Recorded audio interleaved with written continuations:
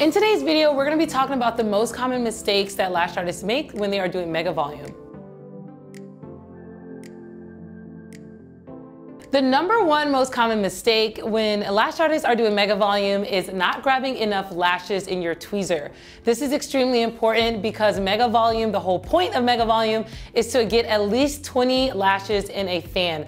20D, 20 dimension is what you want to have in your tweezer when you are applying a mega fan. Of course, every single fan does not need to be that big, depending on the health of their natural lash. Treat every single lash individually. So if there's a lash that is unhealthy, you don't want to put a 20D on there, maybe put a 9 or an 8. But for most lashes that are healthy, you want to get up to 20D, and a common mistake is not pulling enough off the strip and getting to that 20D so you can make that beautiful large fan and get them really dark and dense. That is a very common mistake that lash artists make. The number two common mistake that lash artists make when they are doing mega lashes is not pinning up the lashes so you can get that bottom layer of the lashes and creating a dark and dense look like a mega volume fill or full set is supposed to look like. If you pin back the lashes, you're able to get that entire bottom layer. It gives you a very full dark look. And another trick is if you also do one length shorter on the bottom layer,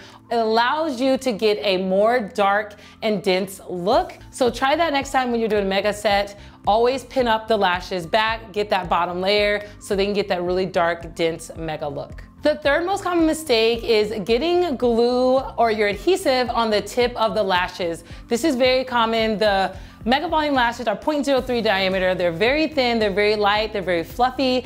And if you are moving around a lot with your fan, it's very easy to get glue on the tip of the lashes. And when you comb them out, you're gonna get stuck. Make sure you move lashes out of the way so you can make sure you apply it properly and you do not get glue on the tip. That is the third most common mistake that lash artists make when they are doing mega volume lashes. Thank you so much for watching this video. I hope this brought a ton of value to you. If you are looking to take a lash class and be certified in lash extensions, please head over to the Live a Lash Class website and see if we'll be in a town near you. Question for you.